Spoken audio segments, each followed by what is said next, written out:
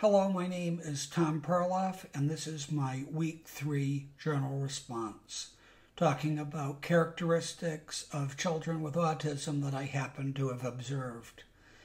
Now, the characteristics that I happen to have been observed were not things that I have seen during this past summer because of being on vacation, but a lot of things that I had seen in the past 2 or 3 school years.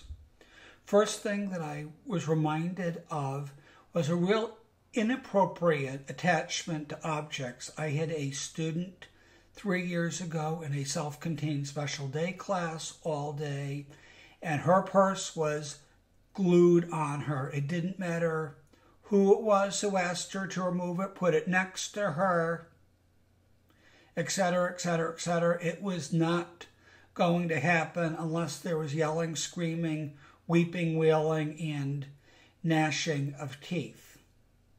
Second behavior characteristic that I was reminded of is having students with flapping or repetitive hand motions or feet motions. One of the things that was very interesting that I was drawn back to is that I had a student who, prior to having me, had spent a lot of time with involuntary hand movements, and various people had worked with him over time, and the hand movements had actually transferred themselves over to gum chewing, which was a lot less of a behavior that would be bothersome to peers or call as much attention to themselves. A third behavior characteristic that I see, that I'm hearkening back to, is an extreme interest in very, very, very narrow topics. I have had 2 or 3 students that have had the most extreme interest and the most extremely detailed knowledge about the tiniest objects or the tiniest topics of interest. For example, I had a student a couple of years ago who knew everything that there was to know about left-handed batters for the Philadelphia A's during a particular season, and could tell you everything that there was possibly to know about it. They also knew everything that there was to know about Civil War generals that were born in the state of Maine. And I've seen that same type of thing with multiple students. A fourth thing that I have seen in the past that we had learned about in this class is a real insistence on needing to keep the same routine. Now, it's something that I'm going to mention in my writing assignment for this week, but 3 years ago, I was working as a special day class teacher in a small class with the same students all day except for PE and elective, and there needed to be an annual evacuation drill. Without going into all of the details about the evacuation drill, we had prepped for it a long time in advance. Students knew about it.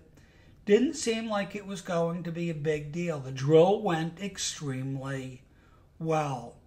However, and this is an extremely big however, it caused our brunch time, our break time, to be 10 minutes later than it normally was.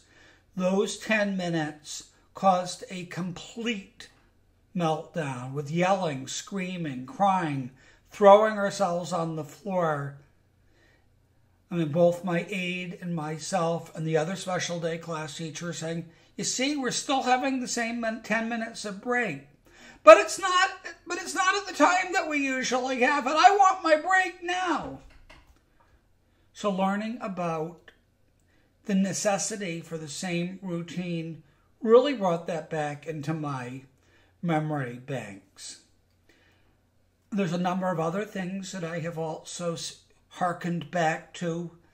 One of them, just briefly, is about a real trouble with having social interactions.